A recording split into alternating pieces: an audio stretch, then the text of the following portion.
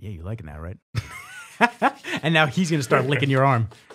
Bro, get your big wet face out of here, Kenji. I like his licking, actually. He's got a very coarse tongue. It does, right? Coarse tongue. So get up on that mic, baby. Get up on that mic.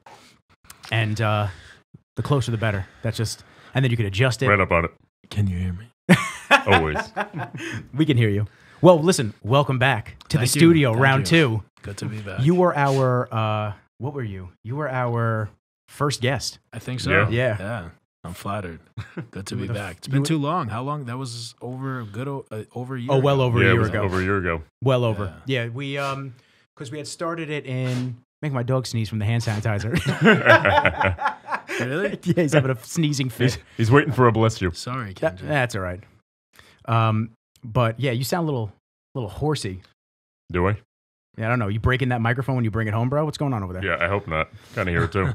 But yeah, we had recorded 4 or 5 episodes prior, and then we had you jump on, and yeah, that was kind of what started. And now we're like episode 50 something. Wow. Yeah, so we've been doing our thing. We were supposed to have some. We say it almost every show. We were supposed to have some crazy people. Dorian was supposed to come on, and Triple H, and That's awesome. Yeah, we had some cool people like getting ready. With due time. Crazy times, man. It messed a lot of things up for people. Yeah, it's been strange. I mean, so let's kind of back up for a second. So you didn't do the Olympia this year, which was kind of crazy. No. Because I usually see you balls to the wall, getting ready, head down, doing your thing. And you didn't do the Arnold. No. So kind of what we've both been busy with our own shit. Yeah. So like what's been going on with I know what's been going on. Well, since Classic Physique, it came about 2016. I qualified that first year, and every year since I've been in the Olympia. It wasn't even a question. For me, like I always say, if you have the chance, the opportunity to compete, you're qualified. It's like, do it. It's Olympia. Mm-hmm. I didn't skip a beat for since 2014 when I turned pro, just constantly just prepping, competing. And last year, I didn't qualify because I got 8th place. So immediately, I kept on dieting, and immediately I went to California. I did 2 shows. I got 2nd in the first one. Next weekend, I got 1st, and I qualified. So I got my qualification out of the way, came back home, and started training my ass off, trying to improve. And, I know where I need to improve to be in that top 3 again. So continue to do that. And I just, it's been so many years I've been training. We were just talking before the show about the high intensity training I've been doing for 20 years, and I'm just a little beat up. I have some aches and pains. In the past couple of years, I haven't been 100%. Since 2016, I haven't been 100%. But I push through. I work around a couple things, but when it builds up and it's more than 2 or 3 injuries, you're working around everything, and you're not really training at 100%. You're not even training at 90 or 80%. So I've had a TFL issue. I've had this really bad pain in my outer quads, my TFL. It's been bothering me for a couple of years. It was to the point where I couldn't do a body weight squat. Getting in and out of the car hurt. My leg workouts were like almost 3 hours because it took me so long to warm up. And then during COVID, I started having a pain on the left side of my hip. And it wasn't that bad training, believe it or not. But when I come to lift my foot up to put my shoe on, it would hurt. I just did it, and it hurts right now. And I'm like, what is this? It didn't go away, so I went and got an MRI. So my labrum on the left side and my glute on the left side are torn. That being said, I mean, listen, if you go under an MRI, you have almost everything is torn. My shoulders have tears, so it's about how bad is it. So I kept training, and I kept pushing forward, and I said, I'm still going to do my thing. And I started prepping for the Olympia, and I just wasn't 100%. I didn't have one workout throughout the week. It's very sad to say this, but I didn't have one workout that I was okay, and I was just training without working around something, So for you younger guys that are listening, cherish that shit. It's an amazing thing to just go in the gym and just give everything you got, and as long as you're training smart, not have any aches or pains. I've never been like a wild, stupid trainer. I've always been very smart, good form and controlled. But listen, we lift heavy, throwing around heavy weights. It takes its toll on you. Absolutely, man. So I just wasn't anything close to 100%. I just kept saying, you know what? I'm going to keep going. I'll decide next month. I did this all the way up until I think it was 7 weeks out. And I was just like, you know what? This doesn't make sense for me to keep pushing forward. I'm not at 100%. How am I going to be back in that top 3 or that top 5? Is it worth doing just to be there? And for me, the answer was no. I've never been one of those guys, like, I'm just happy to be here. No. I'm very fortunate to be in the position I am, to have the qualification to be able to step my 2 feet on that stage. Absolutely. But I want to win. I want to do really well. I want to be my best. And I didn't feel like I was going to be anywhere near my best, so... I got worried you were throwing a towel in. I want to be cheering you on, man. Yeah, It was tough. It wasn't that weird. Like, everyone's like asking me, "Oh, how was it not being there?" I don't know. I just mentally I made that decision, and that's it. There's no looking back. So I made that decision, and now I'm just working on improving. I know what I need to do and what I need to improve on. And seeing the top guys, how much they improved. Like well, I'm sure You saw that Bumstead picture? Absolutely, man. My hat goes off to fucking Chris. insane. Listen, at this level, when you have that much muscularity and it's not your first or second year of training, to make that much of an improvement's very, very difficult. And Chris has battled his own health issues in the past. What do you have, kidney issues? He had some kidney issues, which it was, you hear that as a bodybuilder and immediately people make assumptions. It was autoimmune disease. Okay. He has some autoimmune diseases. Is it directly correlated to bodybuilding? I don't think so. But of course, bodybuilding, what we put our bodies through, affects everything, Right. So it can make a pre-existing condition worse. You know what I mean? But yeah, he improved a ton. Breon got bigger. Ruff came up. And it's like, how are you going to hang with that if you can't improve? Do I think I have a physique that what it takes to be in the top spots? Absolutely. I was there before, but I need to improve on it. I know what I need to fix and to grow and to bring up or to bring down. And I didn't feel I was in the position to be able to do that. So when I really started doing more and more cardio, that's when it started really bothering me. So I was having like pretty good leg workouts. I was working around the hip and the TFLs hurt, but like 30, 40 minutes into the workout, I'd be good. And my training partners would start fatiguing and I'd start getting stronger. But then once I started doing the cardio, it was a wrap. I have a spin bike at home and that's what I've been doing for like a year and a half. Done. I cannot do a spin bike anymore. So I've been walking on the stairs. Okay. Yeah, I was gonna say you're not a Stairmaster guy. At least for I am now. Yeah, I guess you have to be. I never saw you on a Stairmaster. That's kind of crazy to see. Your cardio now would be jumping into the low rep, the higher reps we were just talking about. Yeah, right. 40, 50 reps. Yeah, but I kept prepping. I kept dieting. To stay in shape. I don't really want to get too much bigger. I like to stay in shape, and I can't really grow that much to have a crazy off season. But I just want to stay in shape and look good and. So I kept on dieting and prepping. Now slowly I'll start eating a little bit more and try to grow in the right areas. But that's another thing, man. It's really tough. Like I'm not high in body fat right now. I'm fairly lean, and I'm sitting over 230. So well, what do you have? Yeah, right. What do you have to what do you have to improve? What's been the feedback from judges, and what have you seen that you need to bring up? So 100% with, I'm very unbiased. Like I see myself very transparent, you know, and from the outside in. Yeah. So my outer quads need to come out, need to bow out. And that IT band TFL issue, it's so wound up there. I think that's affecting the fascia, not allowing it. Obviously it's affecting my training, but it's keeping my legs, like my quads from bowing out. So I need more quad sweep. And I need to build my lower back thickness, and just get wider. And those two things happen, it's going to make my waist look a lot smaller. My waist right now, like I posted a few things on Instagram in my, off-season weight, like 235, 240, pulling a vacuum. I've worked on my waist a lot. I'm eating smaller meals. My stomach has shrunken for sure. So at this weight right now, it's never looked this small. So I'm confident that my waist is going to be a lot smaller. And then if those two areas come up, it'll even look smaller. Cool. But the thing that's happened, like if you guys see, last year I think was one of my best packages and it was my worst placing. So when I say it was like my best package, I looked the best the week going in. At prejudging that morning, no, I didn't deserve better than I got. I didn't look great. Are you still with Andrew? I am. Okay. So it's really, really hard to make that weight and then go back up. I need to be around that weight a week or 2 weeks out, and I'm not. I'm 225. Well, you hold crazy water every time you fly, too. I do, but like this year, I was dry and like very vascular and shredded at 225. So we're talking about 10 pounds when you're already dry and you're not losing body fat in 24 hours for a weigh. Yeah. Unless you go to Hawk's Gym. Yeah, that's for another podcast. Yeah, but you lose the body fat, but the cortisol raises. Oh man, the water. Your viewers don't know about that. Yeah. Oh, they do. They remember from the first one. They remember. Oh, Oh, yeah. they do. Oh, we don't forget Hawk's Gym. That was I forgot about that. You just brought back some scary memories. The amount of people that message me like, "Yo, Hawks." Yeah. If you Hysterical. Google it, it comes up, man. How are they doing in quarantine? What do you think? Oh gosh. I don't want to know. They miss you. That's crazy.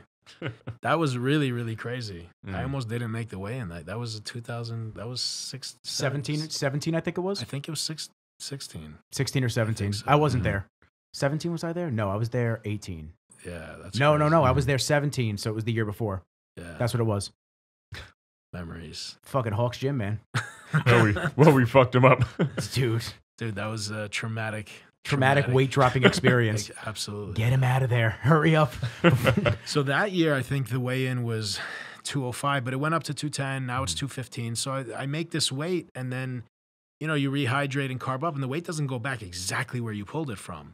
So the whole point of me bringing this up was, I don't look the same. I don't look as good. I, maybe look a little soft or flat. And also, like, you see the pictures of me a week out, or even in California, I was pulling a vacuum, and my waist looked really small.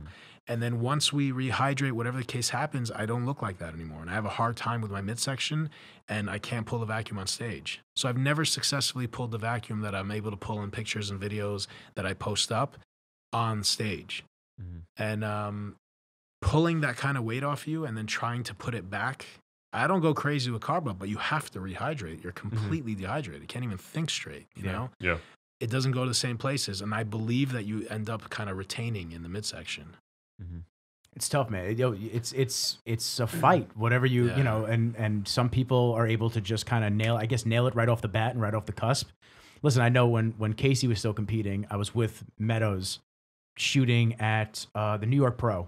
It was when it was at Westchester. It wasn't in New York anymore, which is horrible. But and I remember Meadows looking at Casey and just because it was his first or second show with Casey, just trying to fill him out. He's like, I gotta, push more food. You're burning through the food, so we gotta keep putting. It's amazing to see how every single person's different. And then his other guy, Arturo, the Spanish dude from Puerto Rico, he was just like, everything he ate, he just like sucked up and it looked instantly. Like, there you go, this is what he looks like. Yeah. So it's very interesting to see the science behind it. And I think Andrew's done a great job with you. I still think your best showing that I saw, besides the California, you looked great at the California one, but the Arnold. That year. Yeah, that was with Justin. Yeah. We no, you looked the day of was that with Justin? Yeah. Okay. I was conditioned and sharp, but I was a little on the flat side. We were talking about taking in more water, and we were both a little bit worried, so we didn't. But I would have been fuller. That was the first time I ever had carbs prior to weigh-in. I don't want to get into too much detail, but believe it or not, all the other shows I did in 2016 when I won and I got second, I would be carb depleted, and I would only eat carbs after weigh-in, which in retrospect, it's not the smartest thing to do because your glycogen levels take a long time to fill back up, and you're not necessarily going to be heavy if you carb up. So I did this with the California shows, and I didn't really love the way I looked in the Cali shows, by the way, but that was the first time I had carbs for several days prior to weigh-in. Gotcha. And I think that's a smart way of doing it. It's kind of, you can think of it as carb backloading, but if you have carbohydrates prior, your glycogen stores aren't fully depleted. When you dehydrate with glycogen stores fully depleted, the likelihood of you carbing up successfully is slim to none, because a dehydrated muscle is not going to uptake glycogen. So it's like, how long after would it? I guess it would take like a day or two, right? If you're fully carb depleted and you're dehydrated, it's going to take to truly fill out a full entire muscular physique max, it's going to take 3 days. In 1 day, you can make a big change, but like 2.5 days. So ideally, like if you have to cut water and you have to dehydrate to make weight, ideally you want to have some carbs, not like 1,000 grams of carbs for 4 days, but you want to have carbs so your glycogen stores are maybe 40%, maybe 60%. And you go into weigh-in not fully glycogen depleted. So then after weigh-in, what you really focus on is rehydrating. But then you can't rehydrate and carb up at the same time. Because carbs hold water. Yeah, it's really, really tricky. It's very like you could do a little bit of this and a little bit of that and just kind of see what happens with you. Yeah. And the carb back, I mean, you could call it carb backloading. It sounds more fancy, but like if the Saturday show, carbing up Monday, Tuesday, Wednesday, and then easing back, it's a little bit safer because if you do have too much or you spill over, you can get rid of it. You can go work out. Yeah. And, you know, with carbs, if you don't use it, you don't lose it. So if you were to eat a bunch of carbs today, and you didn't train. I already did. Too late. Yeah. And you didn't train today, and you don't train tomorrow. Well, today's Tuesday, Wednesday. On Thursday, you're going to have glycogen in your muscles. Yeah. If you don't use it, you don't lose it. So, like, if you were to carb up slowly a week out, you're not going to be flat and depleted on Saturday. And it's good. Listen, it's good to go on stage with the muscles full, but the stomach empty. Yeah. Yeah. You know, a lot of guys are eating the morning and the night before the show, tons of food and red meat and stuff, and just sits in the gut. And if you're dehydrated, shit, you're constipated more than likely, so it's not coming out of you. If you're dehydrated, it's not going anywhere. Oh my God, I remember my show, man. Holy shit, it was like rabbit pellets. I was like, when is this gonna get back to normal? Because I am so miserable right now. It's rough, man. People really don't understand, like, that have never competed at least once. They really don't understand how much goes into this. Not only like the preparation going into it, but like what you deal with after. I mean, you stay pretty tight after shows. You did a good job too. I didn't do a good job. Second show, I did a better job. But well, I didn't either. My first show. Yeah, me either. When I competed in 2014 as an amateur. Yeah. You know, I learned from that in the first like year or two. Not even after I turned. Probably when I was turning pro. Everyone makes that mistake. You go off and you eat, and it's really easy to come off the diet. And you end up getting depressed and you look like crap, and it's not healthy either because you retain so much water. So bad. So I learned from that, and I was like, you know what, man, I don't want to do this anymore. So now I'm like very strict. I'll change my diet. I'll enjoy, but I keep doing fasted cardio and I keep on the diet. Like, you can't have that mentality of in 4 days the diet's over. You can't have that. That was my entire mentality. And another tip, don't go and buy a bunch of shit. Like my first show, I had like boxes of cereal. I had these cookies from Costco. I had all this stuff lined up. So what are you going to do if it's that you're going to eat it? Yeah. So I just say, listen, like people are like, what are you going to have after that? I have no idea. Beer. Whatever. Yeah. He's like, I just want a beer. He's like, that's how you told me at the Olympia. Yeah. Just want a beer. So like the last two Olympias, believe it or not, I didn't have anything. I didn't have cheat meals or anything. I think I had like a salad. I went back to my room and I enjoyed it. It was good. But you usually have shoots after the next day anyway. Yeah, and then I have something planned. Like I like to like enjoy myself, but if you have one and then two and you just they go out of control. And I ate a full jar of peanut butter. I was a disgusting slob. I was like laying there I looked like Jabba the Hutt. I was just anything I could get my hands and mouth on. I was just like, you know what? Everything. I have the protein pancakes that I've told you about. Yeah. I have them almost every night as a meal. It's like egg whites, protein. I have it on my YouTube, on my Instagram. They're incredible. In the Cali show with Maria, what we had after the show, we went back to the room and we had the protein pancakes, but we had like a lot more nut butter on it. Yeah. And there was a couple other things. It was incredible. It was delicious. You added all the fun stuff to it. Yeah. Man, I just know I wanted my freedom back. Like, if I wanted a cup of coffee with milk and sugar, I could have it. Yeah. I was looking forward to that. Where, some people just genetically are just ripped. They walk around ripped all the time. You know, there's a lot of bodybuilders that were just ectomorph, skinny and lean before they started. So they just always go back to that. Like they stop eating so much, all of a sudden they lose weight. That's not me. In a good way, it's good because I put on a lot of size. I was able to put on a lot of size. I still am. I can grow really easily. I'm this weight at like 100 grams of carbs.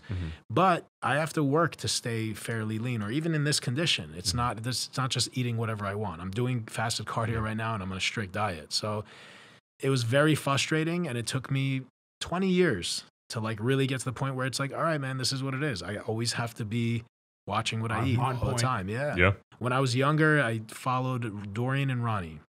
I studied them and I mimicked them. I even ate grits because of Ronnie.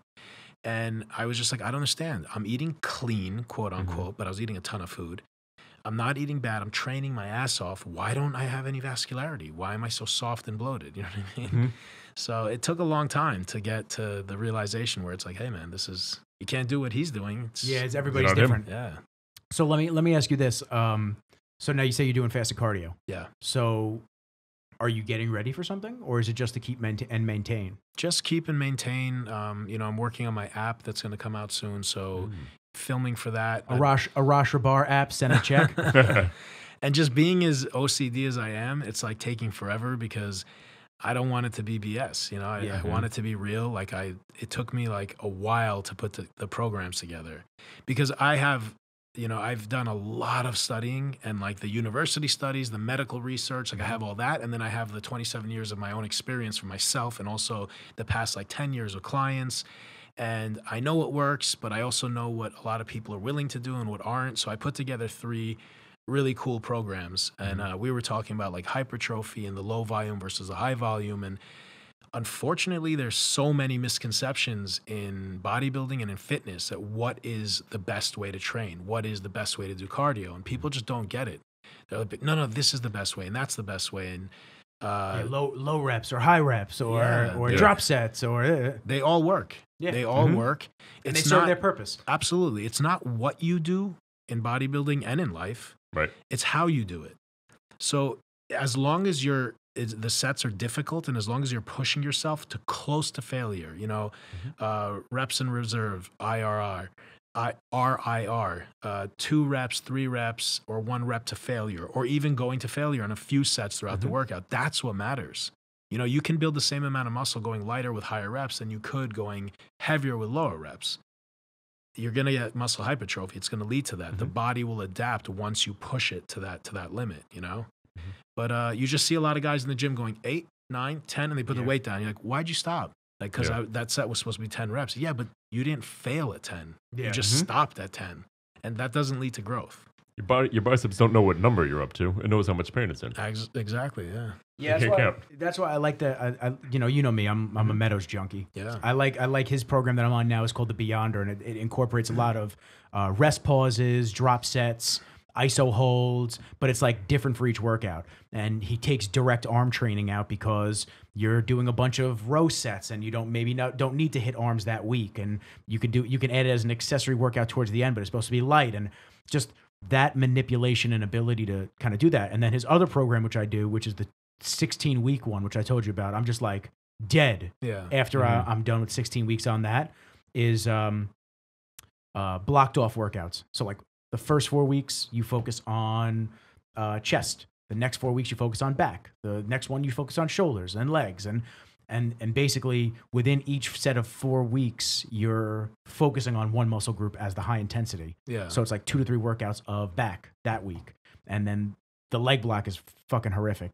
It's the worst thing in the world. You know, that definitely works because when people are like just trying to grow every single muscle, well, look, if you're sleeping like 10, 12 hours and you're eating perfect every 2 to 3 hours, yeah, it's possible you could work on more than one muscle, have the focus. But for the most part, if you're training hard and training is very stressful and catabolic on the body, it's going to be hard to grow a lot of muscle. So putting one focus on one muscle for several weeks is smart.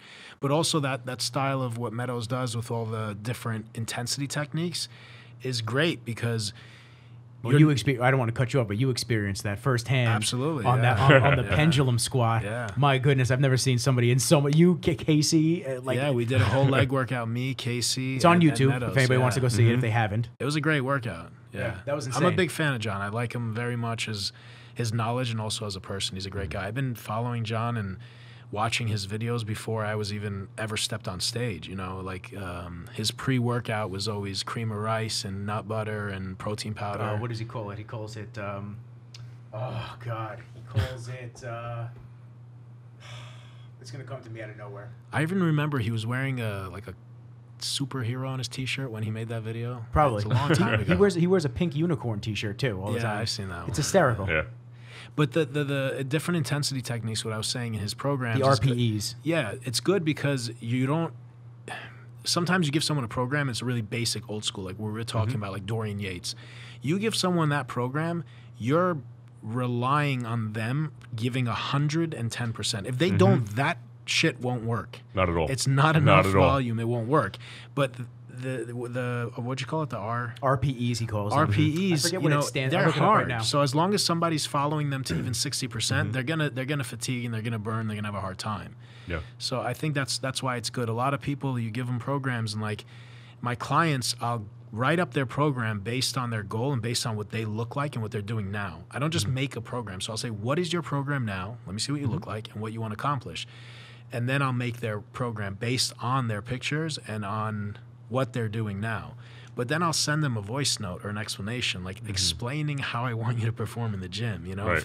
if you don't feel like you got hit by a truck, if you're walking out of your workout and someone's asking you, hey, did you just get here? Are you done? Like, you know, there's a problem. You know, you should be like carrying yourself out of the gym. And I'm exaggerating a bit, but you need to apply yourself. People don't train. They think just because I'm eating the 6 meals and I'm showing up at the gym, I'm going to start growing and getting shredded. And that's not the case. If you show up at work, but you don't work your ass off, are you going to get paid? No. No. You know? So I'm looking at the bottom of the Taskmaster program, which is that 16-week program. So the RPE stands for the rate of perceived exertion for flowchart. So it basically goes from a number 6.0, so 6.0 all the way up to 13. And it starts at fairly easy, like a warm-up. And then it goes to you can do 4 to 6 more reps. Then it goes you can do 2 to 3 more reps. And then the next one is you have 2 more reps left in the tank. You have 1 more rep left in the tank. You went to failure at perfect form. You went to failure with loose form after perfect reps completed. You used a high intensity technique to push beyond failure, and the highest one, which is 13, is you use multiple high intensity techniques / going ape shit. I think you need a college degree just to follow that. You lost me in the second one. It's wild. I mean, when you're looking at his workouts, so like especially on this one, you know, I'll show you. So like when you're looking at his workouts, one of the hardest things about really writing a program for somebody online like that is really dealing with the human percent error, where what you think is 100% intensity right now, once you're training for 3 or 4 years, you realize what you used to think was 100% isn't even close to what you can give. Yeah. You know, so you keep building that threshold up. Absolutely. I mean, so like right here, before you start. Yeah. So like at the bottom of this back workout, like one of the first sets is a Meadows row. We're kicking it off with, you know, this 10 reps till you reach your top end weight. These sets are all RPE 9 to 10, likely to be 10. So then like if you have to refer back to the chart to understand, it's like, okay, so 10 is, you had some in the, like 1 or 2 left in the tank, except for the last one where he goes, that should be 12. yeah. So listen, it's in depth, but he takes a lot of time, like you are. He takes a lot of time to write these programs down. And like you said, if you're going to do them, you do them. Yeah. Like I've given them out to people like a one workout thing, and they go, oh, made such a difference. I'm like, yeah, like I watched you though in the corner, and you were exactly doing what you just said. Like you hit 10 reps and you just like dropped the weight and you were like, yeah, I'm good. It's like there was no exertion. There was no, I'm literally going to die. Like there was none of that. Yeah. It's just interesting to see how different people train, or they say they train. Absolutely. Yeah. I'm sure you come across that a lot. That's why most people in the gym look the same, you know. Everyone's a member at this gym and they see the same people doing the same stuff. You see people, there's always a handful of men and women that run on the treadmill every day for like 45 minutes and they all look the same. Why? You know? So yeah, like you were saying, you have to push your boundaries. The body will adapt. You have to push it. That's why I like my little old school method of writing everything down. Right? I have a stack of fucking books at home. Since I was like 16, I've written every workout down. Yeah. And I know, like last week, because I do roughly the same exercises every week, but I know, shit, did I do 135 pounds for 10 reps or 12? Did I do, you know, this for this, whatever it happens to be? And I'll make little asterisks in there going, you know, real light or didn't sleep well, whatever it happens to be. If there's a weight increase, I have one of those colored pens because I'm a fucking 3rd grader. But I'll put a little W in there in red, like, all right, the weight went up. Yeah. But so I can understand what 100% intensity for me for that set was last week. So I know with this new week, I need to at least maintain that and try to increase something else within that workout. Yeah, I mean, it's tough to have the notepad and do that, but just doing that will make you stronger. Yeah. With all other variables being the same, just knowing that, hey, I did the 130s that last week, and I have to do, again, the 130s for 10, which I did last week, or 130s for 11 or 135s for 8 to 10. You know what I mean? Yeah. So just knowing that mentally will make you stronger. People don't realize that how mental this sport really is, and you can literally push your body physically with no other changes, but just mental attitude. You know, I remember seeing Kevin Levrone shrugging like 6 or 7 plates on each side. Nothing changed. I didn't take creatine. I didn't take any more creatine. I was taking creatine, but just watching that video, I mimicked it mentally, and I was rehearsing it in my head, and I went up like 3 plates. I added like 2 or 3 plates on each side, you know. Sean Ray, I mimicked his seated row. Ronnie mimicked everything, and I got stronger and stronger and stronger. I used to watch, rehearse, and study those videos. I owned Unbelievable. I owned and still own Blood and Guts, and I used to watch these videos and mimic these guys. And that was a big part of my training, was preparing for the training, watching those videos, rehearsing them in my head, and envisioning myself doing it. And I remember even the way I'd look in the gym and what I'd wear was a huge factor. So I wanted to feel, and I wanted to feel stronger and bigger, so I did whatever it took to look bigger. I would get big baggy shirts. I would buy huge things that are big shirts and wear the belt and just make myself look more like him. Hashtag classic. Yeah, yeah, man. And it made me feel a certain way. Well, it put you in that mood. It put you in that mode. Absolutely, yeah. And that's that mode that we've spoken about with a lot of guys from Bevs that come in here. Not only is it like the attire that kind of sets you in the mood, the music. Like, I mean, how many times do you listen to Blood and Guts when you work out? All the time. Yeah, do you just listen to them screaming and yelling, and it just motivates you to do more? But like walking into Bevs is a different feeling than walking into an LA Fitness. Oh, yeah. Oh, yeah. Like, you know, a lot of people that don't go to this gym don't understand that engulfing feeling of, well, I'm here. It's time to fuck shit up and just get it going. Yeah. Like, dude, today, my workouts are short now. Like, I can't stay there that long. I can't 2-3 hour workouts I used to do. I can't do it anymore. Like, it's too much. I was there for maybe 47 minutes. Finished the entire Meadows workout. Yeah. Everything. Just blasted through it. Low rest. Just get right to it. Do my thing. You know, I start dieting again in like a week just to get ready for my cousin's bachelor party. Yeah. So it's like, I'm just trying to get as much workout as I can going. But like right when you walk into that door, it could be like the shittiest day in the world. You feel that, all right, I'm here to get this job done. Like, it's time to put the head down, get to work. Anytime a workout should be taking more than 45 minutes to an hour is if you're lifting very, very heavy, low volume, and you're taking 3+ minute breaks. You know, usually like 2 to 3 minutes, even up to 5 minutes. But like studies have shown that you don't really recover that much more past 3 minutes. But it sounds like a lot, but it goes by quick. When you're lifting brutally heavy for that low volume, heavy weight, you need 2 to 3 minutes. And recovering with the mask on is horrendous. Oh, forget about it. You don't recover. Yeah. Well, the other thing is, since September, I know we haven't like spoken about supplement and whatnot. I stopped caffeine, so I haven't had any caffeine since September. Yeah, and that's been a challenge. Yeah, I stopped too. I stopped taking caffeine several times throughout the year. I love my coffee, but I just like cut it out. I do too. Yeah. I think that was exacerbating the vertigo for me. Yeah, it was causing more issues, more nervous. I'll tell you, I've said it a couple times. Those withdrawals were fucking crazy. Yeah, a couple of shoots I was on. Shoots that were like a breeze. I would never have any nerves for, like shaking in my car. Yeah, that low blood sugar feeling. It was wild. Yeah. I didn't know what to, like, I was just like, yo, you gotta like chill the fuck out, dude. Like, you're good. You know what I do when I have like a taste for it? Because I love coffee. I'll do unsweetened almond milk, like a cup, and then I'll do water, believe it or not, stevia, tiny amount of salt, and then I'll top it off with a little bit of like decaf coffee. And it gives you that feel and that taste, nice and hot. It's really good. That's all. He's got all the tips. Every time I was filming food videos for him, like he'd finish filming, he'd be like, "Yo, come on, eat! I can't eat it. I'm in prep. Eat up. Come on, man. What are you doing? Like, I eat." have so we many. got 10 more dishes going on. Yeah, he's like, "Yo, we got 3 more dishes. Come on, eat. Go." So many little tricks and stuff. Like we were talking about food before. You had a hard time getting the food down when you're eating a lot, but you were eating a ton. You were bulking. Yeah. I'm a fat kid at heart, so I love eating, but none of my meals taste bad. Like people are like, oh, you bodybuild, your food is like gross. Like a lot of the times, believe it or not, I don't even season it, just chicken and rice or whatever. I'd put the pink salt. It tastes incredible. Salt is the key. Like people don't realize this. Like if you take salt out of food, it tastes like crap. All desserts and pastries you have, it has salt. If you just put the sugar in there and no salt, it doesn't taste good. And you do the Himalayan pink sea salt. Yeah. Do you like it coarse or do you like it thin? I like I like the coarse ones. I like getting a little crunch. It's hard to in there. measure them. You know, it's hard to measure it. So I buy it already ground, pretty fine. Okay. And then I use a 1/4 teaspoon, but it's like double the salt of regular white salt. So regular white salt is in like the 250 250 milligram per quarter teaspoon, and Himalayan is 500, give or take, 450 to 550, depending on the brand you get and how coarse or fine it is. So it's a lot more sodium. You have to keep that in mind. But the key with sodium and water is consistency.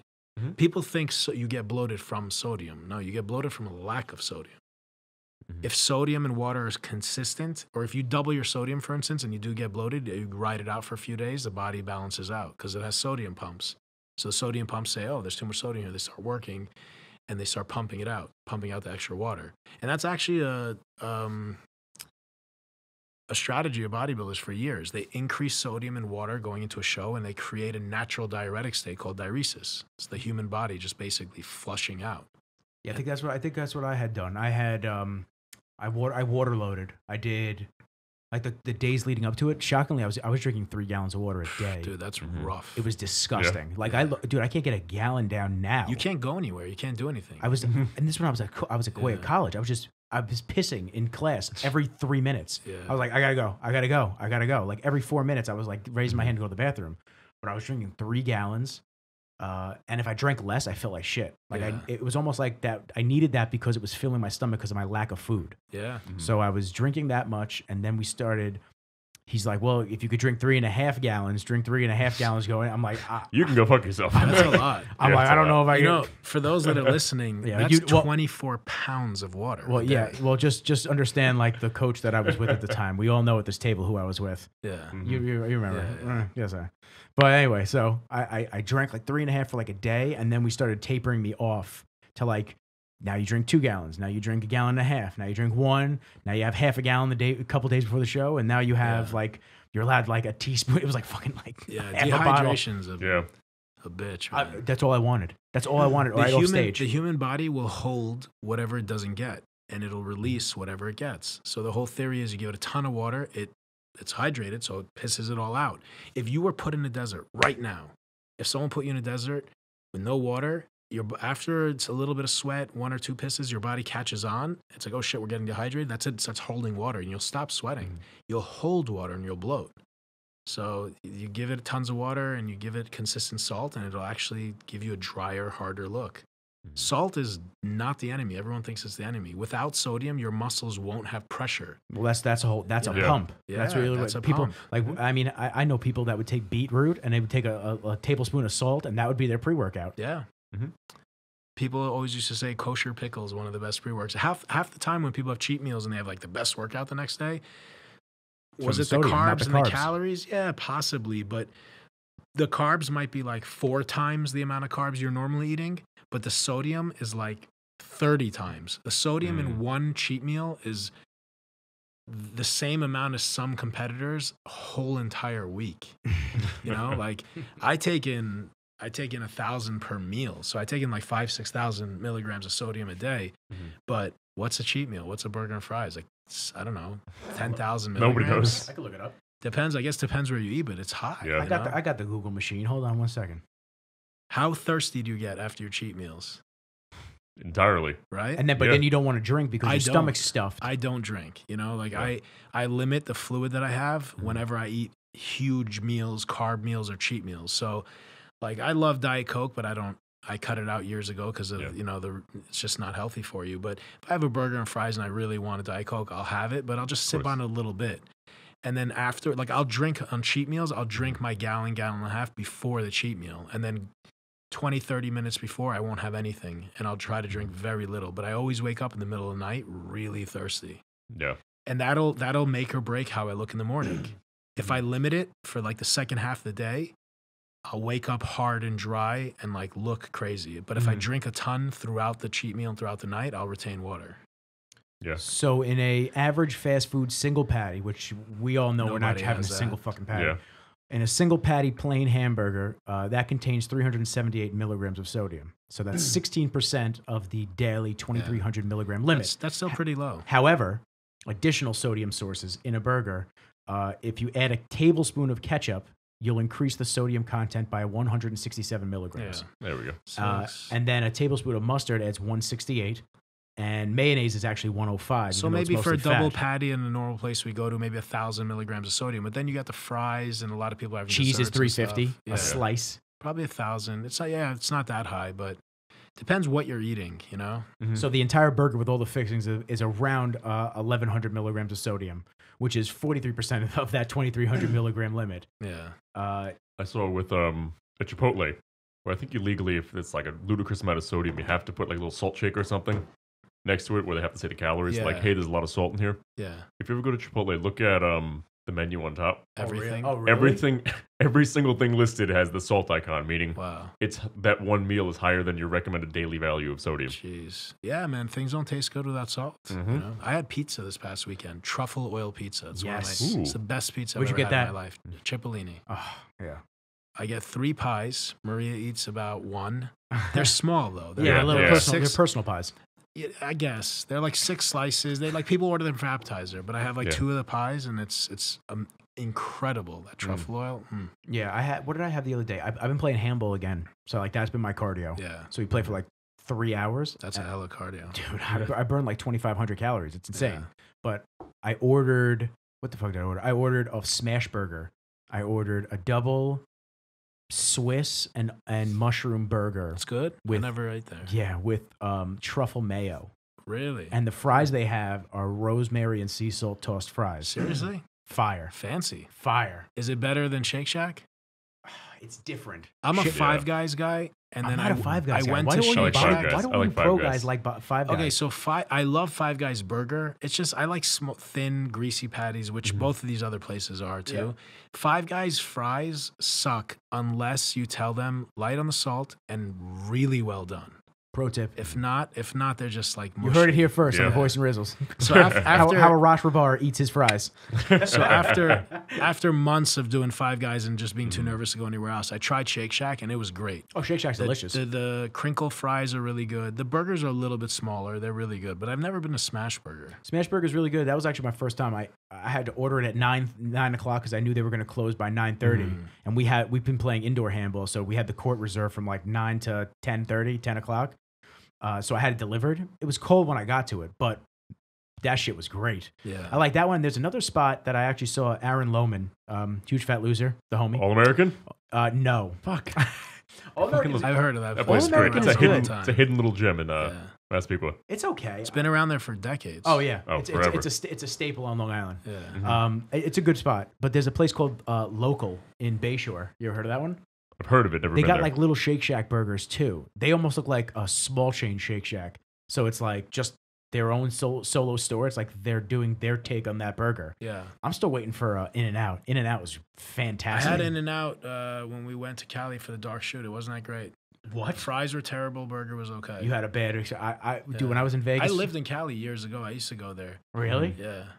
You know what was a good burger place that we don't have in New York? It's in like Connecticut, New Jersey. It's called Habit.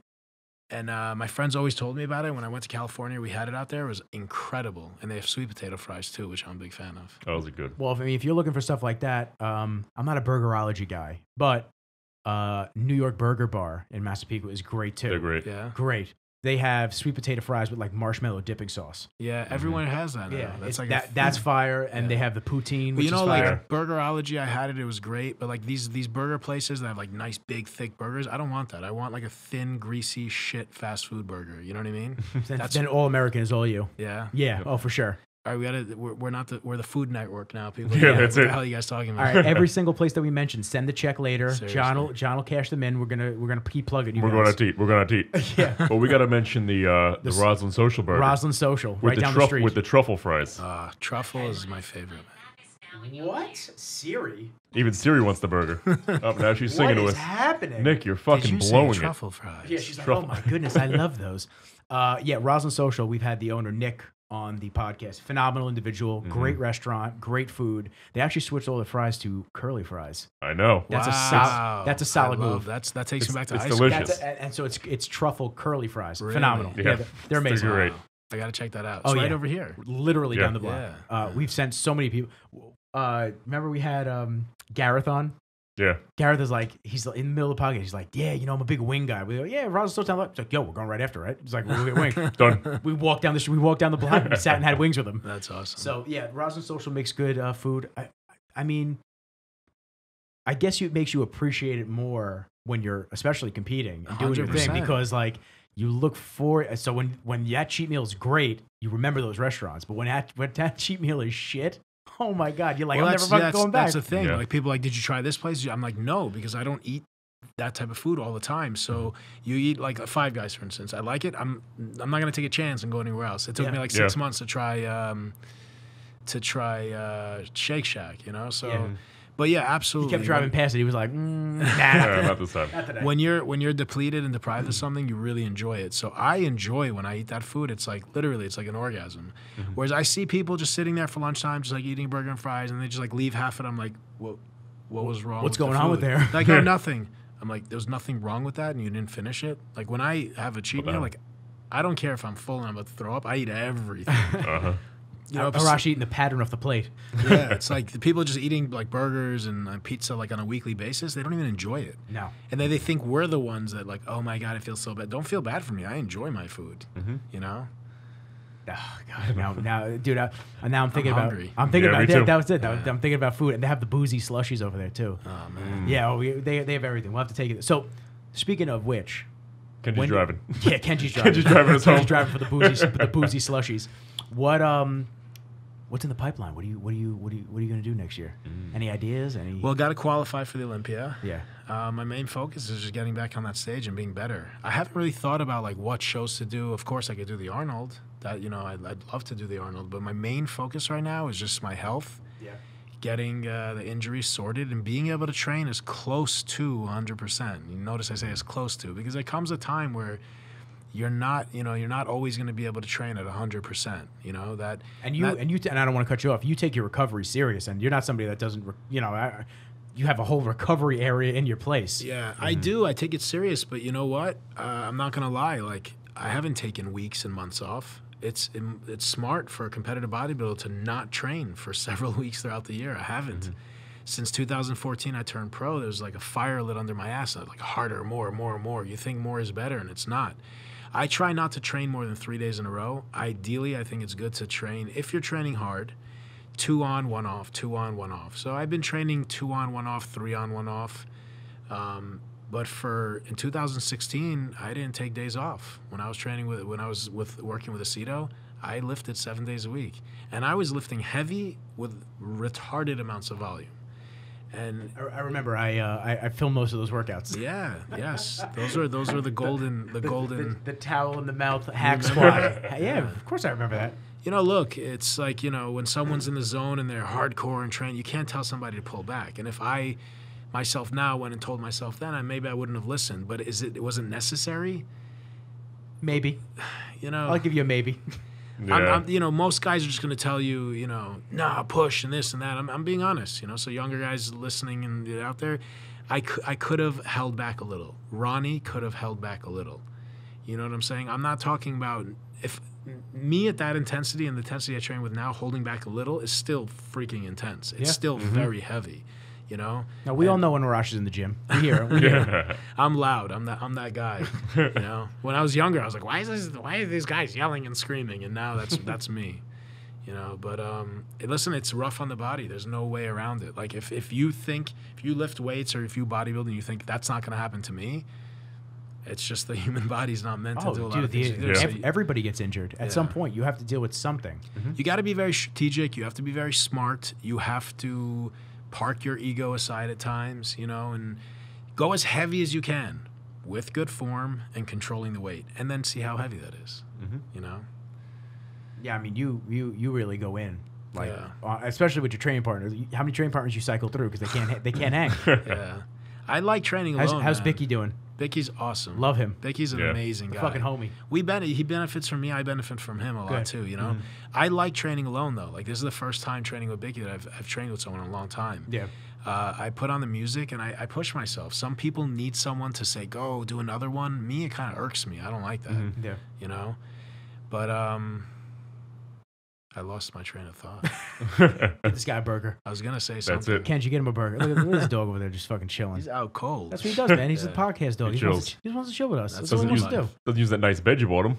Yeah, no, it doesn't use the fucking bed. It's ridiculous. It's absolutely ridiculous. Actually, you know what? The bed that Max got him, though, he does use. I was filming Max at Costco, and I went, oh, look at that bed over there. I said, that's a great bed Max right Charles? there. Yeah. Max is the man. Max grabbed it. Did I tell you? Did I tell you what?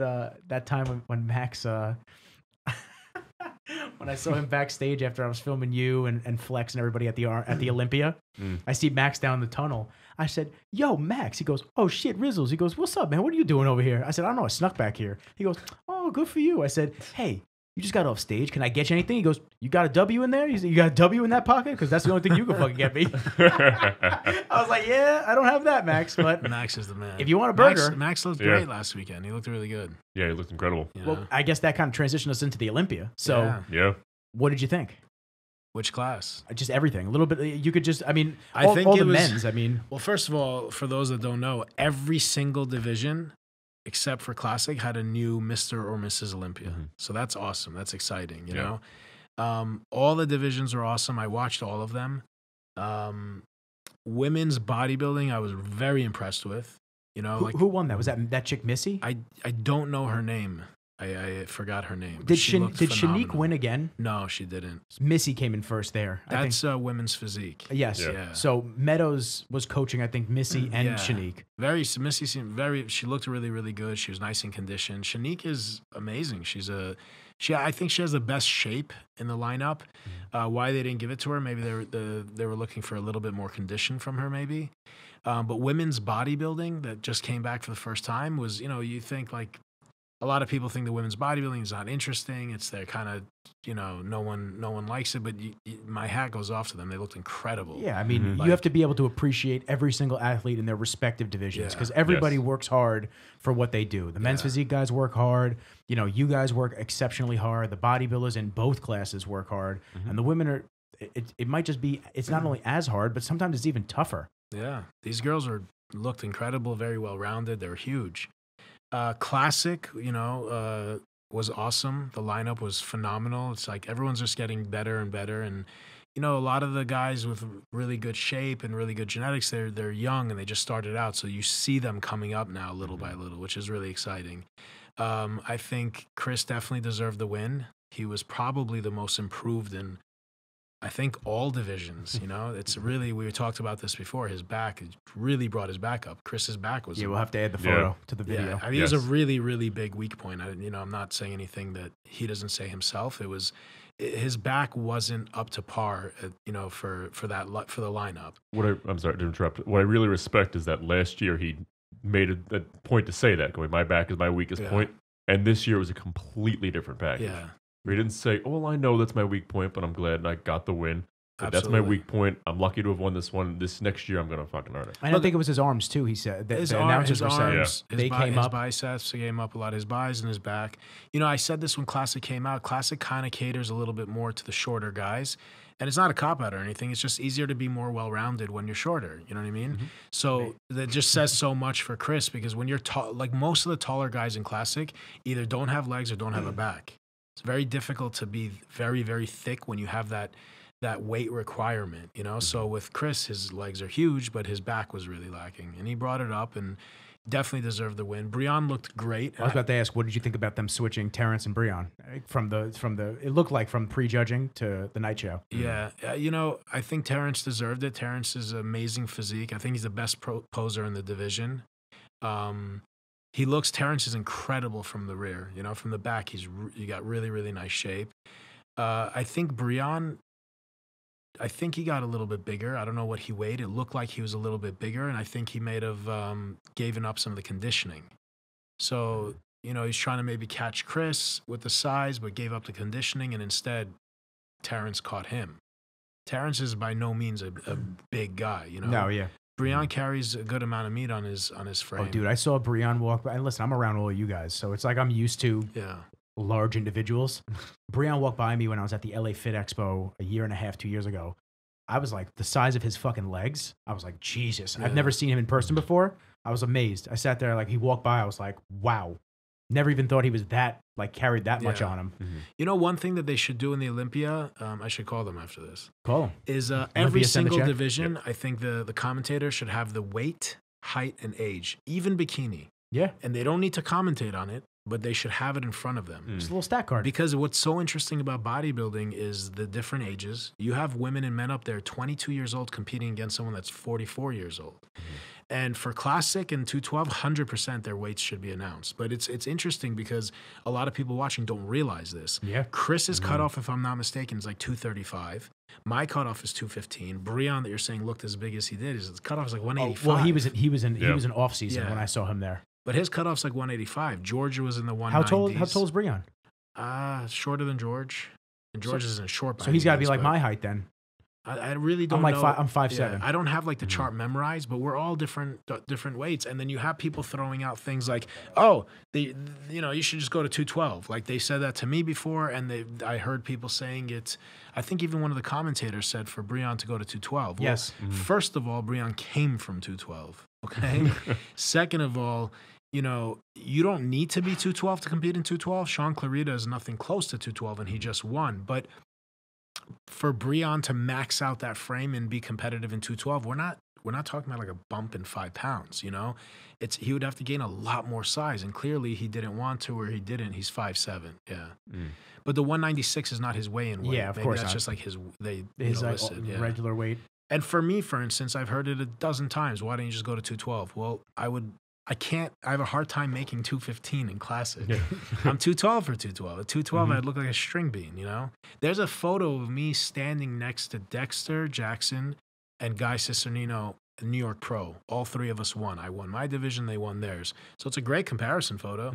You can see the difference. I don't look like a shrimp standing there, but you can see the difference in the muscle bellies and the density, especially in the legs. They're both shorter than me. What year was it?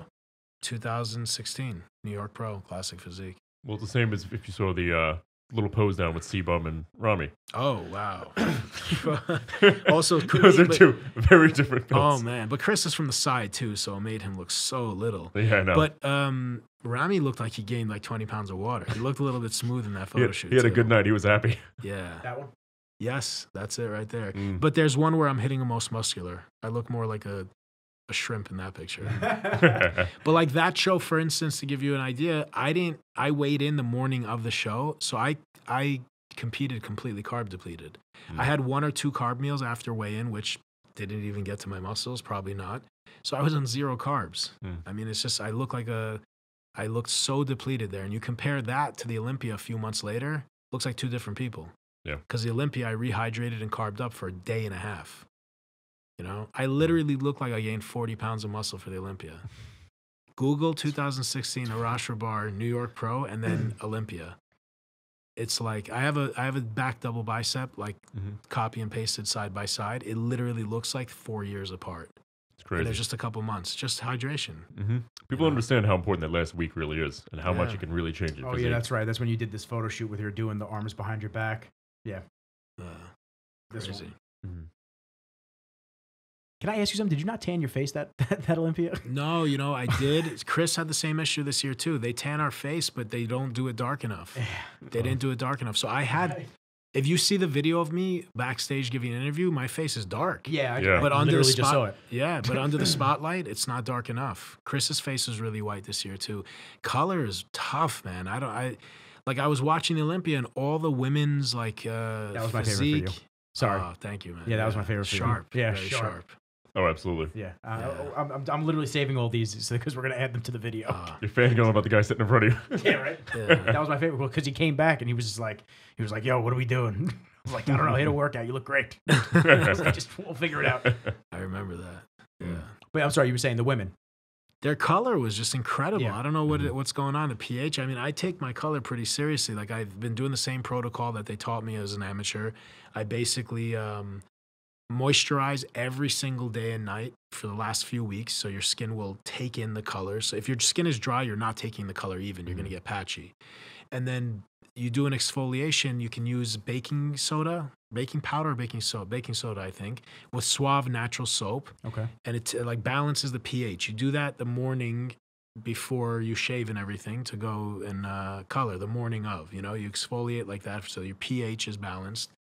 And you don't put anything on your skin. I always follow the same guidelines, and my color has been different. It's 2016. It was impeccable. I looked like a chocolate bar. It was perfect. But there's been times where I had like the red pits, Some of the color makes you red a little bit. Like it's just, it's kind of. I know from taking pictures, it's wild how It's every tough, person, because you man. got to get your white balance right. When your color's not good, it's not good. Yeah. That was my problem almost every show. My first show was okay, but after that, for whatever reason, my skin didn't take to all the color. Yeah. So I would You have got these super dark one show, like super dark, if I remember correctly. super dark. But what would happen is I would have these streaks, and it would be all patchy of these big black patchy darks. You know, back in the day, people did color themselves, and they did it over several days. That patchiness, if you go in the shower, comes off. Yeah. So my thing is, I always say just spray me really heavy, and then the morning of, I wake up, I rinse it off. Whatever didn't stick, get it off me, and then I go spray again.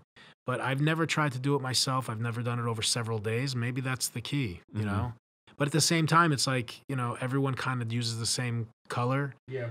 You don't want to like stand out completely. Like there's I don't know what it's called. It's like a popular name from back in the day. You look like a bronze statue. It's like, it's not legal. You can't use it in NPC and IFBB, but it's amazing color. But if you used it, you'd look stupid because you'd stand out so much.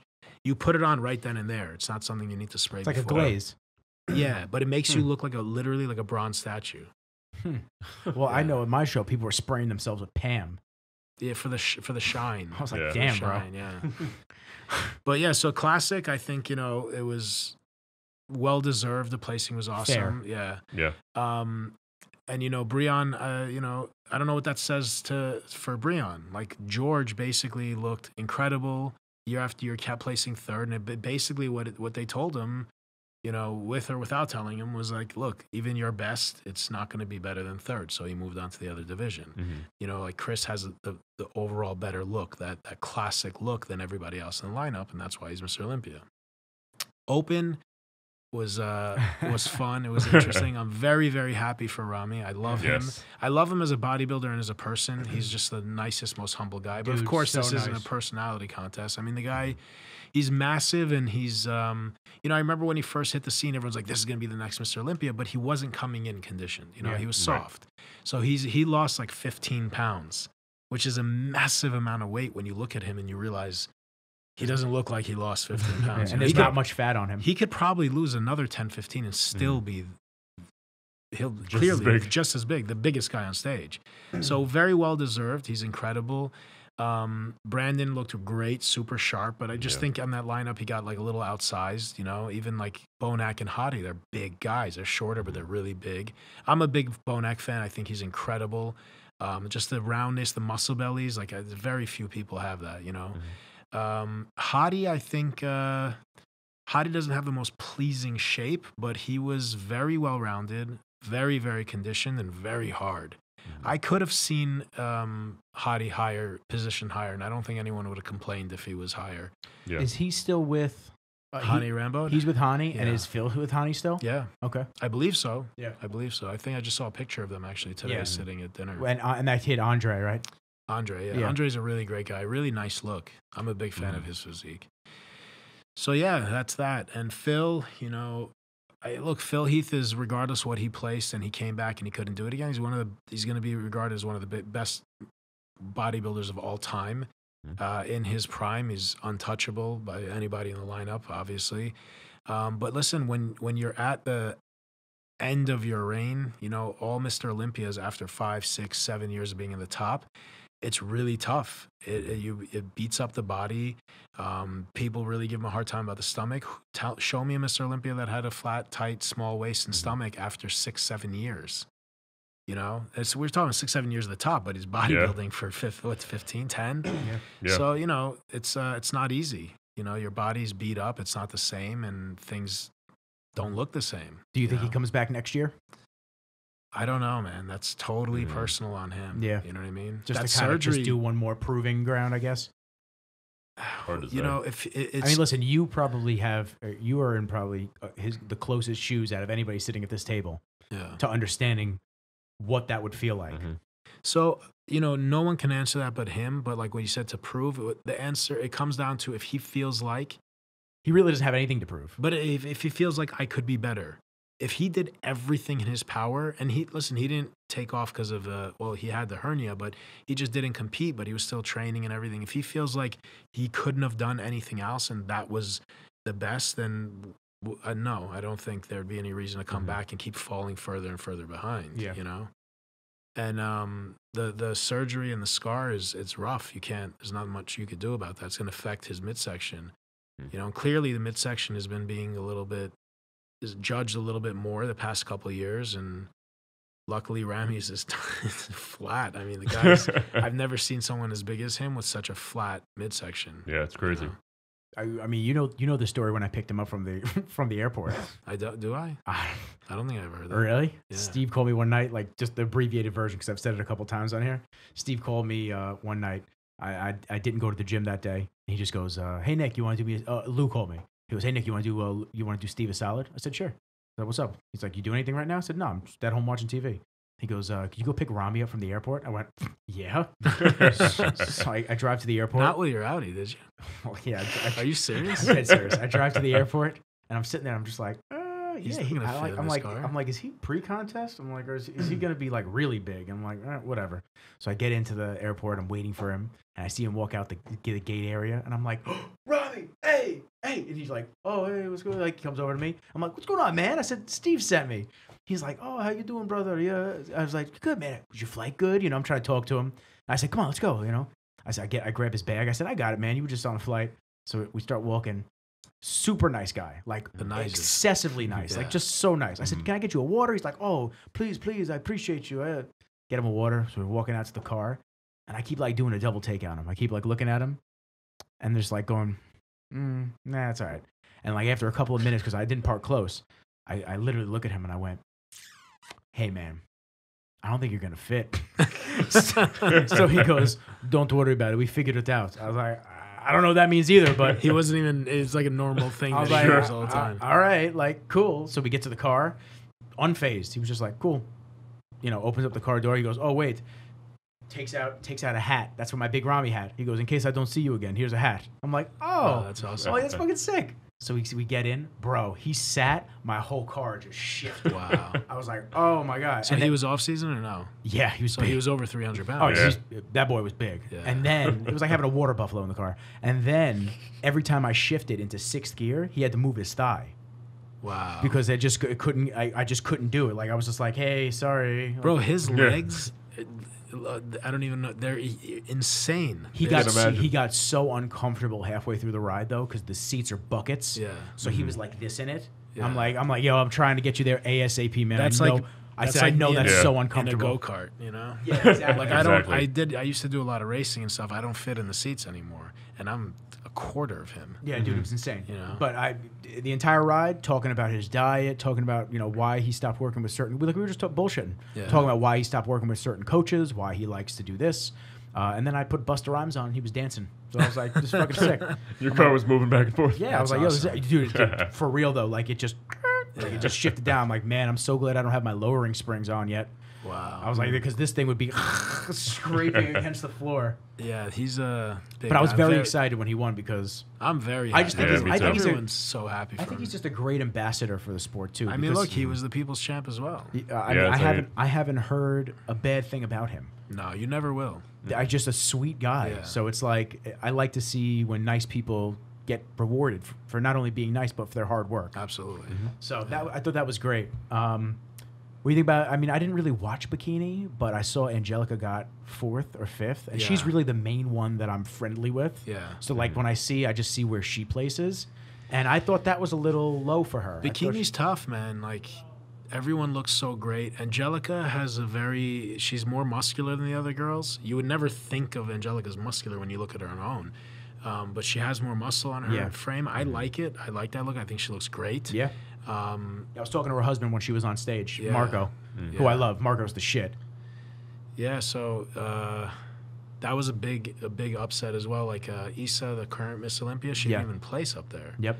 Well, I don't know what they gave her, like 5 or 6. Probably I'm look it not up. even sure. Wow. So Janet won, which Janet's been around. She's been getting second for many years. Janet's been in the circuit for a long time, one of the top bikini competitors. I think she looked great, well-deserved, very happy for her. But bikini is definitely tough. Men's physique in bikini is tough because there's a lot of guys and a lot of girls that just kind of fit in the same bracket. You know, they're not, there isn't such a huge differentiation. Like when you look at the men's open bodybuilding, the top five, they're five completely different physiques, Yeah. you know? So it's like a lot of times you'll get, the spectator will get lost and be like, what are they looking for, you know? The judges know what they're looking for, but we don't always see what they're looking at, you And know? what's hard too is because it's so similar, you could kind of justify moving any of the top five around. Yeah. You know what I mean? Yeah. With the men's bodybuilding, or even the classic physique, or any of the other divisions, really. It's you won because of this. Yeah. Usually. You know, Janet's taller and thinner. Angelica's shorter, more muscle. So, you know, I don't know what the judges are thinking or they're looking for. And I think they also understand how things change, and if they give it to one girl, it's a little more muscular. Maybe everyone else tries to catch up, and then the whole division changes. You know, and that's what happened with Open after Dorian. So. Like, a big question is that what's going to happen now after letting Rami win? That's what happened with figure to physique. Yeah, You know? absolutely. I don't think that's what's going to happen with Open because, you know, we've gone in both directions and, you know, sharpness and midsections have become a big factor. And I really don't think anybody has a capacity or capability of becoming as big as Rami and having that midsection. So any bodybuilders out there thinking of trying to catch him with size or... That's gonna be rough. Yeah, Nobody's play a different game, man. You know? Yeah, What was he, nobody's training saying they don't want to be that big. What was he? 295, 295 shredded, or 290 Probably, yeah. shredded? Jesus Christ. Dude, where do you go from there? Like that's Get sharper, insanity. more detail, bring Yeah. up the lower No, back. but no, I'm saying not for him. I'm saying like, how do you Yeah. like just? There's like no fat on him to begin with. So But like, like that's what happened with Dorian, you know. So Dorian hit the scene and he was the first mass monster, and everyone basically tried to catch up because we're not talking about like one guy just really big, but he's not conditioned. Like he had the conditioning as well, and it just kind of bred bigger and bigger guys. Nasser came around; he was huge. Then just Ronnie just started growing and growing. When Dorian retired that first year, it was up for grabs. Nasser was Mr. Olympia. Like he was the best he'd ever been. That poor guy, you know, like he was literally would have won, but Ronnie and Flex just came out of nowhere and out geneticked the shit out of him. You know, if you guys Googled 1990, it was 1998 Olympia, and you see those three in that lineup, unbelievable, man. You know, Ronnie was just huge with a small waist, shredded and dry. Ronnie looked like a horse. He looked like his glutes looked like a cow's glutes. They're massive. When you can see someone's glutes from a front double bicep, It's insane. It's impressive. these guys. Yeah, that's it right there, man. Ronnie was huffing in that picture to Nasser. Right before that, Nasser kind of huffed at Ronnie, and then he huffed back. You got to watch that on YouTube, man. 1998 Olympia. It is insane. Oh, here they are all hitting Insane. Yeah. It's wild. It's just different, man. You know, the guys, You think like my generation, like our younger guys, like although we know it's like the older guys that were a couple of years prior, but like you focus on the guys that are in your bracket because we look at the guys that are competing now. But like when I see Flex Wheeler here, it's like I think of him how he looks now, but like that's fucking insane. So I watch those clips a lot when I'm in prep, but it also I grew up looking up to these guys. It kind of messes your head up because you look at these guys and then you look at yourself posing at your best and you're like, that was the best ever. So now let me ask you, what's different? Like, that's the question, right? Yeah. Is it different protocols? Is it different some people food? I mean, it can't really some be food. people will say, yeah, everything's different. Protocols are different. Drugs are different. Food is different. Everything is different. Training is different too. Some people will say that the cameras are different and the lighting is different. Cameras are better today, so you know better than me. I don't know how it's going to make them look better by having lower quality cameras. It'll make them look sharper with newer cameras. Okay, but so it'll also those are bring out older cameras. Yeah, They it'll look bring sharper. it'll bring out more flaws also with newer cameras on them. So look, you know, a lot of the old school guys, if anyone's listening, knows about lighting in shows back in the day, and the lighting nowadays isn't really that complex. I don't know what it was for that show, but a lot of shows back in the day had more complex lighting. They had lighting from the front and the rear.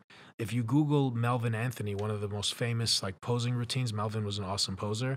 One of the videos, you'll know when you see the thumbnail, just you put Melvin Anthony and he looks like he's glowing. Every single muscle has a shadow in every single angle. There was lights from the front on top, from the rear on top, from the bottom in front and bottom and rear. So there's lights coming up at him on both sides and down.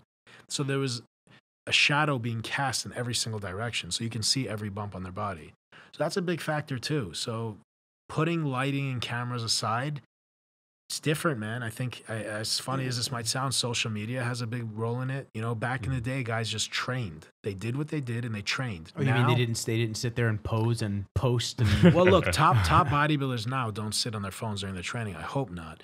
But what I mean is that, like, it's a head game. So you go home after training, you go on social media, and you see what Jay is eating. You see what Kai is doing. You see what Rami's doing. And you start thinking, well, should I eat that? Should I do this? Whereas back in the day, nobody saw anything. No one knew what the other guys were doing. Some of them lived on the other side of the country or the other side of the world. So that's one factor. And yeah, the protocols are different. Guys are trying to do different things. There's a lot of new training protocols, a lot of new supplements. And I think those are big factors. Hey, Kenji. He does this every time. Mid podcast, hello. So those are big factors. I mean, it's very different, man. Yeah. I mean, I'm not going to say one's better or worse, but like that dryness and conditioning those guys had, you don't see it that much these days. No. I find guys have a hard time peaking now. Like, you don't see enough guys peaking correctly. That's what I find. I feel like 90% of the guys you saw in a lineup back then, all bone dry, ready to go. I couldn't agree more. I have the same problem, you know. I've had long talks with some of them. I spoke with Flex Wheeler. Nice guy. Yeah, Flex is a great guy. Flex has changed a lot throughout the years of everything he's gone through, you know. But also it's hard asking a Flex Wheeler, a Kevin Levrone, and a Ronnie Coleman. Those guys are like just genetically freaks. They're just freaks. And not only do they grow easier and conditioning and all this stuff, but also peaking. Like me and George, we were both working with Justin. I did the Arnold and the Olympia. We did after weighing, we did the same thing. They didn't work for me. I looked like crap after, you know. And George, just like anything you throw at the guy, is just like. Well, he's also already like 8 weeks out from a show. Yeah, George is just incredible. But George is like one thing, people that don't know him, his work ethic. He's the most down to earth, humble guy. I love him to death. But George works hard. Oh, yeah. You know, like I would say George is like the old school guys with the diet and training. Like, you know, I can say this without even, you know, seeing everything that George does. Like, with me and George, there's no if. There's no, like, we don't miss training. We don't miss cardio, like, in our preps. There's no. And if a coach says something, you do it. Yeah. Like, you're not second guessing. You're not. Look, I'll talk to them about it. I'll bring up a concern if I'm concerned about it, but I don't say yes and do something else.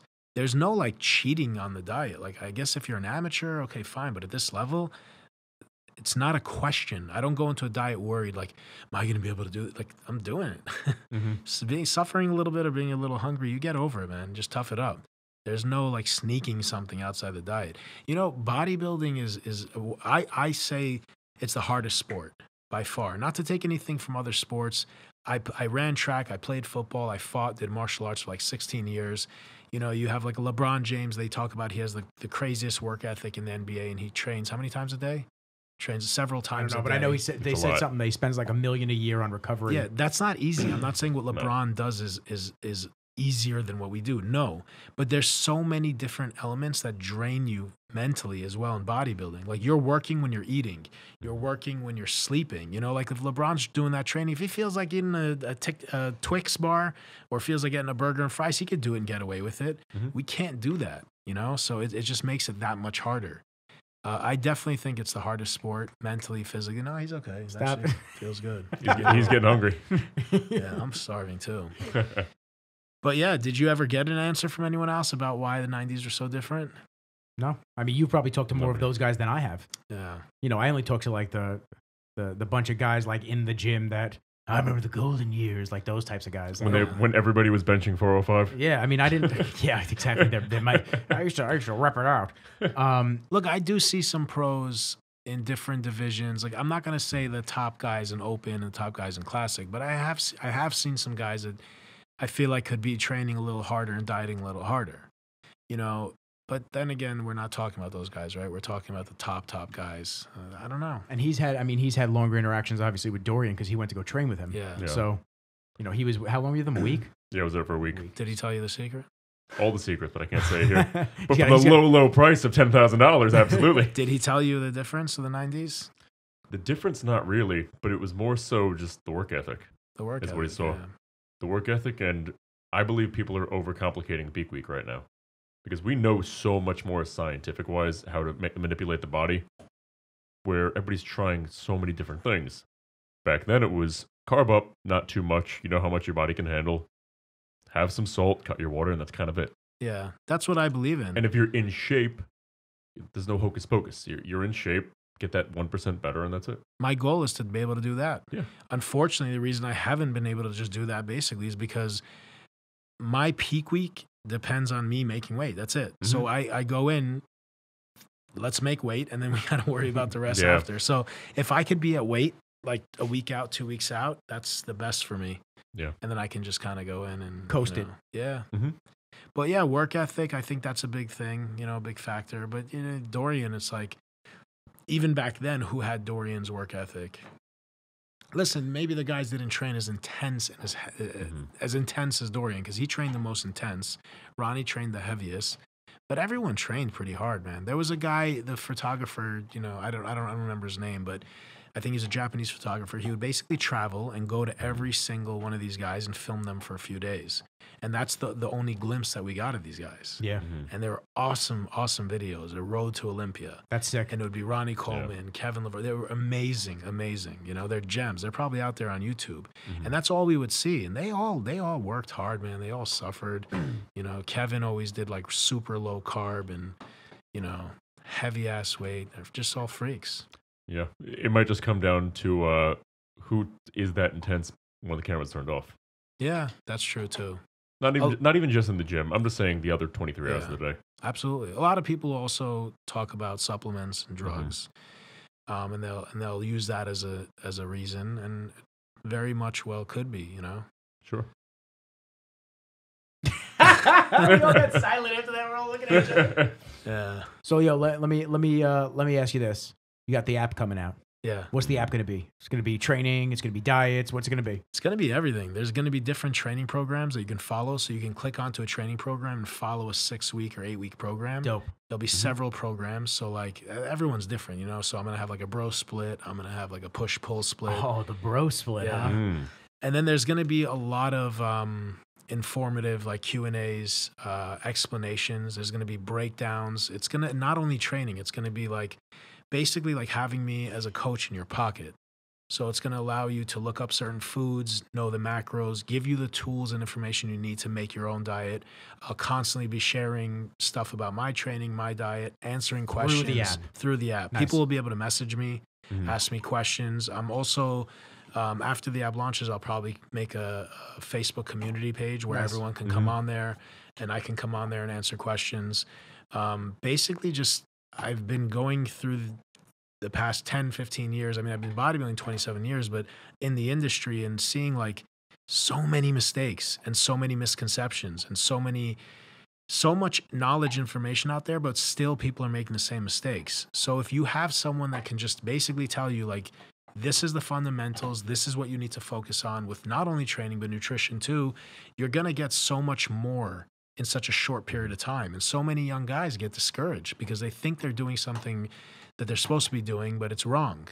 And they're just wasting a lot of time, So it's not going to, the app is mainly training, but I'm going to have a lot of other stuff on there. And a lot of videos of me explaining things from nutrition to training and just some of the basic stuff and some really complicated stuff. A lot of guys don't know these intensity techniques and when they should be used or why they should be used. I have a whole video that I just filmed the other day about 1 rep max. Is it needed? Do we need 1 rep max as bodybuilders? And even if you're not a competitive bodybuilder, if you're training in the gym for changes in body composition, even if you're a 6-year-old woman, you're a bodybuilder, you're building your body. If you're training just for strength and to compete in powerlifting, you're a powerlifter. Yeah. So 1 rep max is when you, for those that don't know, when you can, a weight that you can lift for just 1 rep. Well, all the studies that we were talking about earlier, they're 30% of 1 rep max. Train at 60% of 1 rep max. So a lot of people think they need to know their 1 rep max. Well, I'm a professional bodybuilder, 4-time Olympian. Is it 4 times? Yeah. It would have been 5. I don't know what my 1 rep max is. He's going in on that. Stop, bro. Jesus. So I don't know what my 1 rep max is. And frankly, to be honest with you, it would be so difficult for me to figure it out. I have to put in so many hard, heavy sets. It's not worth it. There's too much risk than reward. So how do I come up with these percentages? I never sat down with a calculator and said, okay, for 8 to 10 reps, 80% is this weight. You just go by feel. Yeah. Listen, it's going to take, someone comes on my program and I say, do this many reps. It's going to take them a couple days or maybe a week or two to figure out, hey, that's the weight I need to do for 8 to 10. I've picked up weights dozens of times, and I was supposed to do 8 to 10 reps, and I did 15. It's too light. Or now I gotten to the point where I pick up the weight, just picking it off the rack or doing that first rep, I know that I can't do this for 12. Or I can do pretty this much for how I know that too at this point. And these are like the most important factors. Everybody wants to know, what do you do? What exercise do you for chest? They ask Ronnie what exercises he does for chest. They ask George Peterson what exercises he does for back. It's irrelevant. It's how you do it, not what you do. And those are the last guys you should be asking, because George's mind-muscle connection for his back is so freaking good genetically. It's just going to grow. His brain literally lives in his back. You know who you should ask about a body part? Go find a top-tier bodybuilder, someone that takes their body and their career very seriously. And if you want to know like chest or whatever it is, find the one with the weakest chest and ask that bodybuilder how to train chest. Because I promise you, that guy has turned over every stone and asked every trainer and done tons of research because he has a weak chest. Yeah. Arnold is the worst person to ask about a chest. That guy's chest has been like that since he was 16. He woke up one morning, it was there. Pretty much. He was the statue already. Yeah. So when's the app launch? I'm shooting for the new year. Cool. Yeah. So January. Yeah. Cool. Yeah. Okay. And then how will people be able to get it? It'll just be linked through my page. I'll be promoting it. There'll be a landing page. Right now on my Instagram page, there's a link where you can sign up and put in your email. So if you do that now, you get the first month for $1. And just in case people don't know, what is your IG? Arash Rahbar. At Arash Rahbar? Just at Arash Rahbar. Arash Rahbar. There's no others? No. Often imitated and often imitated, never duplicated. Is that what it's called? Yeah. I think so. All right, man. Listen, I appreciate you coming down. It was a pleasure, man. You're the Absolutely. homie as usual. You're always welcome on anytime you want. Come through.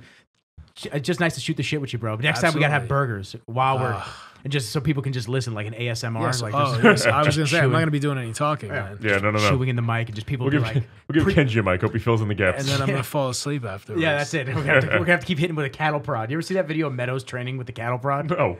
Are you serious? I'm dead serious. Someone's hitting him or he's hitting someone? They're shocking each other. Wow. I'll have to show you when we're done. It's fucking insane. That's nuts. Yeah. We should do that next time. We should do the podcast and then take it out on the road. We should. Maybe like have someone film us and talk while we're eating or something. Good. Yeah, Done. sounds good to me. Done deal. On that note, I'm going to have John kick this outro. So, I'd like to thank everybody for tuning in this week's episode of The Voice. And Rizzles joined by the one and only Arash Rahbar. Let's get it, baby. Peace.